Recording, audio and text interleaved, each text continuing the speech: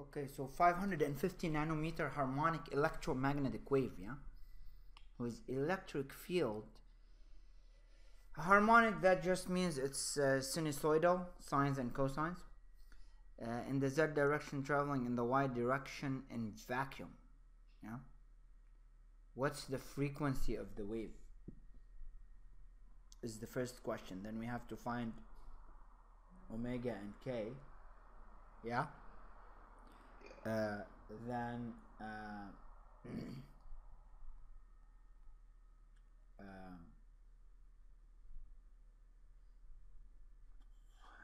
then we have to find the amplitude of the magnetic field given the electric field amplitude, and to write both expressions for the electric field and the magnetic field, right? Okay, so fairly straightforward. Again, I'll let you attempt. So first part, straightforward, yeah? I mean, we have the this is an electromagnetic wave, so it's traveling at the speed of light. So v is c, 3 × 10⁸ meters over seconds, and you know the wavelength, 550 nanometers. So now it's easy to find the frequency, yeah. Wavelength multiplying the frequency should get you the speed, because this is meters and this is over seconds, and you know speed is meters per second, so the units work out consistently as expected. So the frequency would be just c over lambda, 3 × 10⁸ over 550 times 10⁻⁹. And so what's that? You have 8 and 9. Let's see, calculator here.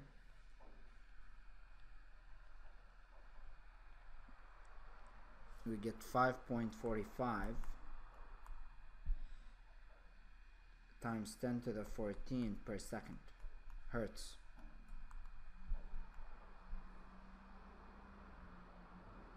Right? So this is our f. So this is f. Alright? And once we know the frequency, then it's really straightforward to find the angular frequency. Is just 2 pi times the frequency. So 2 pi times 5.45 times 10⁻⁴. And this would be, of course, in radians per second. This is angular. And k, we have the wavelength.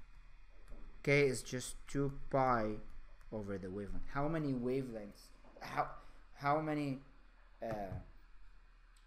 phases do we have, or how many cycles per every how many radians do we have for every one full period, for every wavelength? So that's 2 pi over 550 nanometers times 10⁻⁹ to change it to meters. Yeah.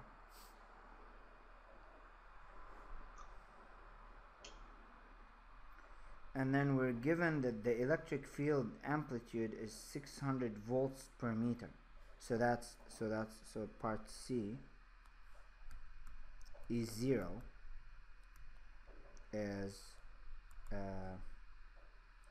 600 volts per meter. And they're asking for the amplitude of the magnetic field. Well, we know that the two amplitudes are related through, we know that the electric field is a lot larger amplitude than the magnetic field by C. So if we know the electric field amplitude, we can certainly find that of the magnetic field. That's just 1 over C of that. Okay. So that's 600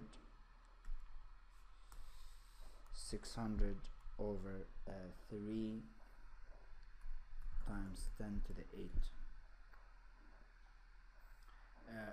which we get, this is 600, this is volts over meters, and here speed of sound is meters over seconds, so the units work out to volts seconds over meters squared, which is Tesla. And so on the calculator this will be 2 times 10 to the minus 6 Tesla.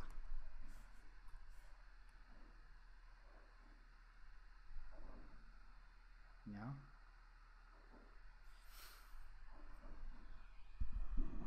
And then for D we have to write an expression for both E of t and B of t, given that each is 0 at x equals 0 and t equals 0, and to put it in the appropriate unit. Yeah. So that's for part D. Okay, well, we know that the standard form is this. Which way is it going? It's going in the z direction, and E of t, B of t. Okay, so let's do that. Yeah. And so D will be E is usually the amplitude times the sine of k x or ky or whatever the case may be. Yeah. Here we have the electric field is in the z direction. Oh, it's traveling in the y direction. Okay, so polarization is in the z and the propagation is in the y. Okay, so that means this is as a function of y and t, time and y, has to equal E0 sine ky, it's, you know, kr, but it's in the y, so ky minus wt plus the phase shift.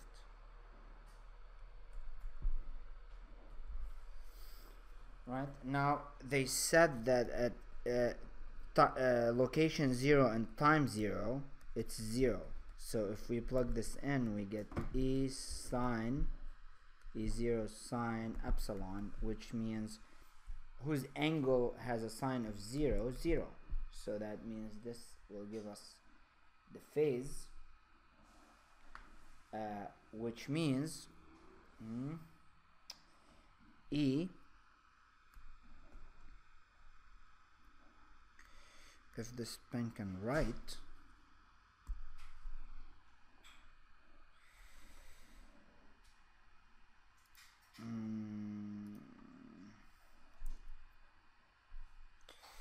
okay, so E yt, well, we equal E0. We have the amplitude of that wave, it's 600. Let's put the units, since he said put the units. So this is volts over meters, you know, because V is, or V is the integral of EDL. If this is in volts and this is in meters, so this will be volts per meters. It's the work that one unit charge has to overcome an electric force to move from point A to point B. Anyways, this is a different matter. This is ENM. So 600 sine, we have K. We already found what K is. It's let me do this on the calculator here. So 2 pi over 550,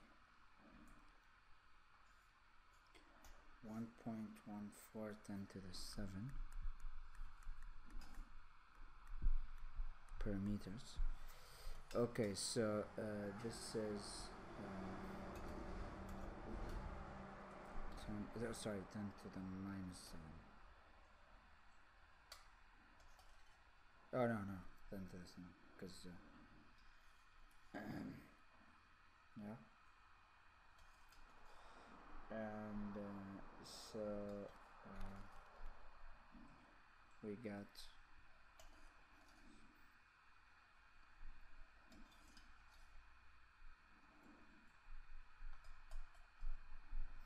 sine k. So k will be 1.14 times 10 to the 7. This is meter to the minus 1 for the unit. Kx, so ky, so times y,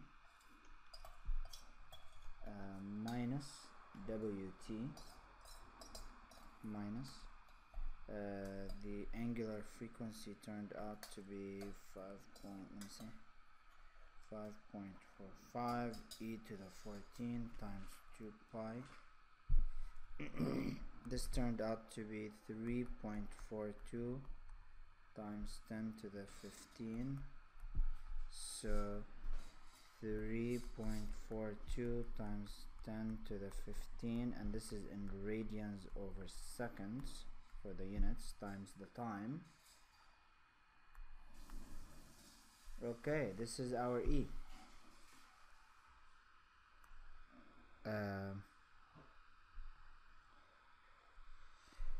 Okay, so now let's find the B.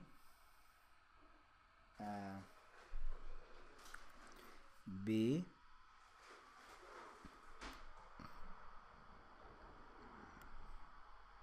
okay, so in which direction is the electric field? Right?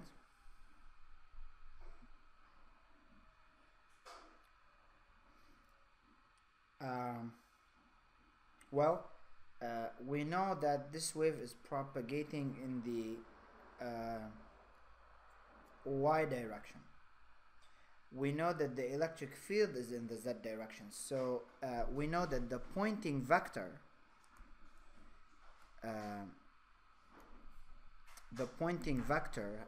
has the direction of E cross B, which gets this guy is in the same direction of K.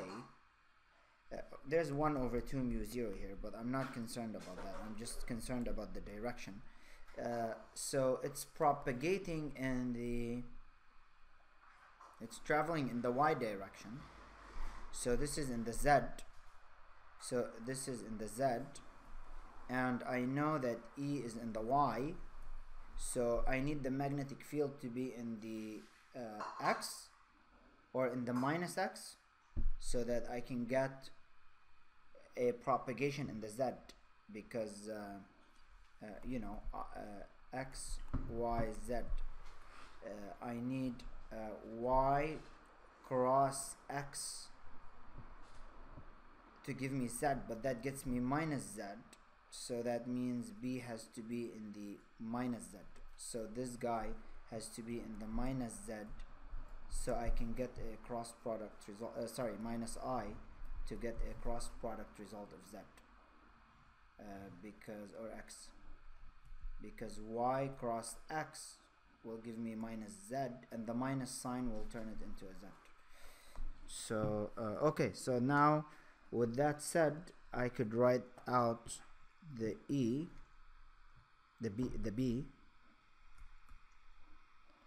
So B xt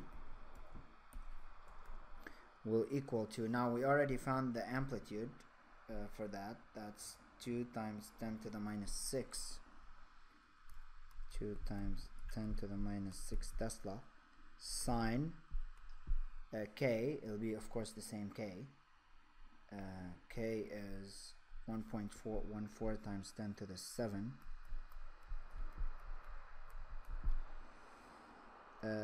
Y, or x, minus x.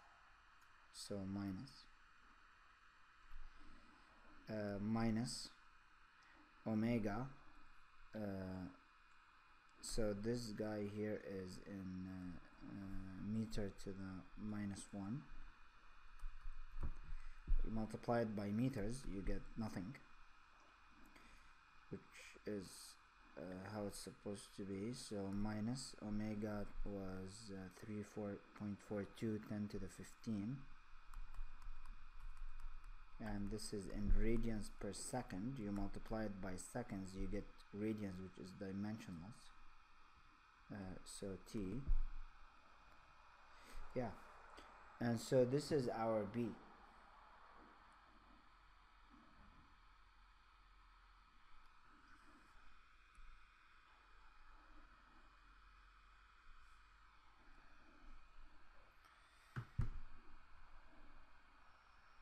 That does it.